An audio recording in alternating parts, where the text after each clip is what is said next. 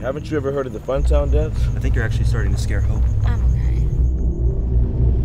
It was national news. The headlines were like, Nightmare Funtown or some other dumb shit. Dude, the realtor would have had to have told us something. Not if you don't ask. What happened? Official reports simply labeled it as a tragic accident. But my mom said some crazy-ass carny brutally raped and murdered you. Bryce! Hope, don't listen to him. He's obviously lying. No, I'm serious. And the worst part about it is, they never found the guy.